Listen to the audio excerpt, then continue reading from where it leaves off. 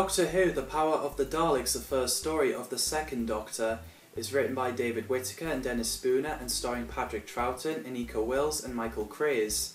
So the story was originally going to be called The Destiny of Doctor Who and Servants of Masters, but obviously got changed. The Doctor's regeneration was meant to be a horrifying, metaphysical change, which I can imagine at the time when I first saw the regeneration scene, which is Christopher Eccleston to David Tennant, I was thinking of Shrek turning from ogre to human, and then human back to ogre. Producers compare it to hallucinogenic drug LSD, which had the side effect of hell and dank horror. Unfortunately, all 6 parts of the story have been wiped out in the late 1960s, but some clips are still there, like these for example. They are not ready yet. Exterminate all humans! Exterminate all humans! Exterminate! So in August 2016 they announced the animation and got released in 21st of November 2016 to celebrate the 50th anniversary of the story. And I love the animation, and there's also a 2020 version where the animation was recomposited and some sections were reanimated. So after the regeneration, Ben and Polly checks if the Doctor is breathing, and they had no idea how the Doctor changed into a different man. So a TARDIS made an awful noise which disturbed the Doctor. The ring doesn't fit him anymore, so Ben shows the Doctor himself in the mirror, and William Hartnell's face was shown to get a flashback which haunted the Doctor, and he went through the chest and he seems to enjoy playing his recorder, then reads his 500-year-old diary. So the Doctor opened the TARDIS door, and unlike his previous incarnation, he didn't check if it was safe outside, but he obviously did when he said the numbers of oxygen and radiation. They're on the planet Vulcan. I like the Doctor's hat and how he acts a bit odd. It does show the post-regeneration trauma. So the Doctor finds the dead examiner and nicked his badge. So he then gets knocked out and got discovered by people, so they rescue Ben and Polly and they get taken to human colony. So in the lab, Janley lets Lesterson know about the examiner. It's really amusing when the Doctor annoyed Ben with his recorder every time he asked him a question. So Governor Hensel questions the Doctor and he said he's an examiner and he plans to examine things later. So the Doctor, Ben and Polly are brought into the lab to examine Lesterson's capsule, and everything seems to be alright. So later on, the Doctor returns, Ben and Polly followed him, and they found 2 Daleks. Polly, Ben, come in and meet the Daleks. And there's a Dalek mutant crawling on the floor, pretty intense. So in part 2, as the Dalek mutant escaped, Ben gave the Doctor a torchlight to have a look around. So the Doctor said the Daleks needed a power to wipe the entire colony out, which is suspense. So Lesterson came in and caught the Doctor in the lab, so he showed him the examiner badge and confronted him about the missing Dalek. But Lesterson denies it and kept telling him that they're dangerous. As the Doctor and his friends get escorted out, Lesterson plans to find a way to make the Daleks work again. The Doctor finds a little device in an orange which could be a microphone. While Lesterson, Janley and Resnode continue their experiments, the Doctor finds out that the Governor can't see him at the moment, and we get an amusing scene where he fixes the door handle but it falls, with Ben and Polly laughing. Lesterson manages to bring a Dalek to life. Resnode gets killed by a Dalek, but Janley lied to Lesterson saying that he is alive. So while Ben and Polly argues if Quinn is guilty, they get escorted to Governor's office. So after Lesterson removed the gun off the Dalek, he brings it there, and part 2 ends with Dalek saying, "I am your servant," which is obviously a trap. I am your servant! And it's cool that in Victory of the Daleks, those Daleks kinda did the same when they tell humans the Daleks are their servants. So the Governor gave Lesterson a permission to continue the experiments, but the Doctor demands the Dalek to be destroyed. And the Doctor orders the Dalek to immobilise itself and walked off, but it woke up again because it obeys Lesterson. I thought it was funny when the Doctor threw a few pillows right behind him. As he's looking for something, the Doctor figures out that Lesterson reactivates the Daleks. So Quinn gets taken to the cell, so the Doctor's companions came into Lesterson's lab and apologising for misunderstanding, but he went to the power generator to try and destroy the Dalek, which made Lesterson kick off and ask the Doctor to leave.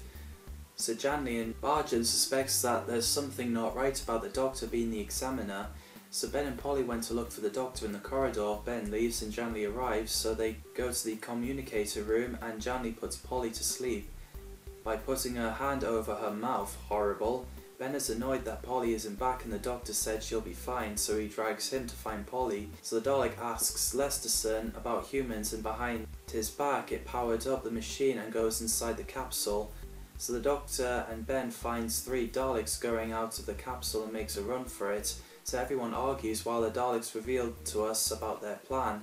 So the Doctor admits that he's not the examiner and Bargen is put in charge, while Hensel leaves for 2 days. So the Doctor and Ben gets a note saying that Polly will be safe as long as they leave the Daleks alone.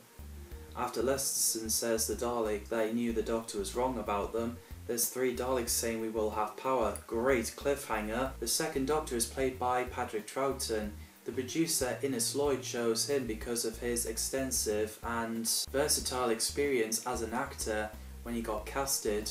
Troughton's first thought was in order to differentiate William Hartnell, having him like a pirate type character with blackface and turban, but Sidney Newman suggested to have him look a bit like Charlie Chaplin, which works really well. The second Doctor becomes more of a hero, a clown and a bit naughty. Unlike William Hartnell, he's not a grumpy old man, he's just mischievous, scruffy clown.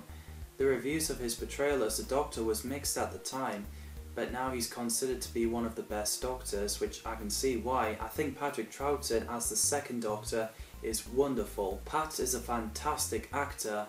Somehow the fact he's nothing like Hartnell, you know that those 2 Doctors are the same person with different face. If Patrick Troughton hadn't pulled it off, Doctor Who would have died in 1966 or 67 and I wouldn't be sitting here talking about it right now. Anika Wills and Michael Craze as Polly and Ben. Post Office Secretary and Sailor, love these 2, they're very independent and likeable. Anika Wills isn't in part 4 and Michael Craze isn't in part 5 because of holiday, which I can't blame them because we all need a holiday. Bernard Archer played Bargen, the head of security and second in command for the human colony on Vulcan. He's against the Governor Hensel. Robert James played Lesterson, who's a chief scientist and brings the Daleks back to life, but then discovers the truth that they're evil. Pamela Ann Davy played Janley, who's an assistant and the villain of the story as she's the member of Bargen's rebel group. Peter Bathurst played Hensel, who's a governor on human colony on Vulcan.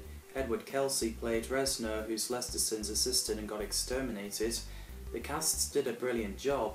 I love the Daleks design and I have that version as an action figure, whereas you press the button it talks, but sadly the batteries died.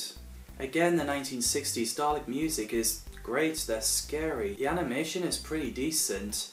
Episode 4, Lesterson seems to be thinking something isn't right, so he shuts the power down and turns it back on to remind them that they're to obey him. The Doctor and Ben went to Bargen with a note about Polly's kidnapping and he wasn't helpful after they left. While they see the Daleks roaming around the corridor, Lesterson is starting to think that the Doctor is right about the Daleks. Janley tries to comfort Lesterson after when he finds out that Resno was actually killed. So Janley and Volmar sets up a meeting for the Daleks to test their weapons out. They managed to destroy the notice board but didn't kill Janley.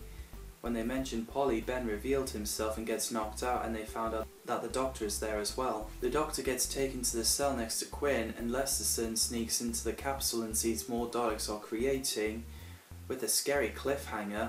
So Lesterson was horrified what he saw, so he ran to shut down the power generator and tells Janley what happened. He seems to think he's ill but he's not, and the Daleks can store power. So Lesterson runs to the cell where the Doctor is to warn him, plus Bargen and Janley gets everyone to think that he's mad. Blimey. As Polly is in the cell, she gets Volmar and Kebbel to see the truth about the Daleks, while the Doctor is running his finger around the glass water like this. Hensel came back, but Bargain was like, I'm in charge, and he gets exterminated by the Dalek. So the Doctor and Quinn sneaks into the lab and Polly reunites with them. We get another great cliffhanger where the Daleks say Daleks conquer and destroy. Daleks conquer and destroy! Daleks conquer and destroy! So the Doctor, Polly and Quinn gets taken to prison. As the Daleks watch them, Bulmer ordered Ben to wait in the guest quarters, so Polly, the Doctor and Quinn meets him there and he tells them about Bargain's mad plan. So we get a cool battle scene between the Daleks and Bargain and his rebel group. So the Doctor goes to the junction box with the cable to sabotage the Dalek's static power, while Lesterson risked his life by distracting them, and the Daleks have been destroyed. There's great explosions, well done for low budget series. So Bargain tries to kill everyone, but he gets killed by Quinn and leaving him in charge. So the Doctor and his companions left before they get given a bill. So they get back inside the TARDIS and it disappears with a damaged Dalek looking up, which is creepy. So yeah, the story has done well for low budget and introducing the new Doctor. The Daleks remain terrifying. What's your thoughts of this story? Drop it down in the comments below. As always, thanks for watching and see you in the next video.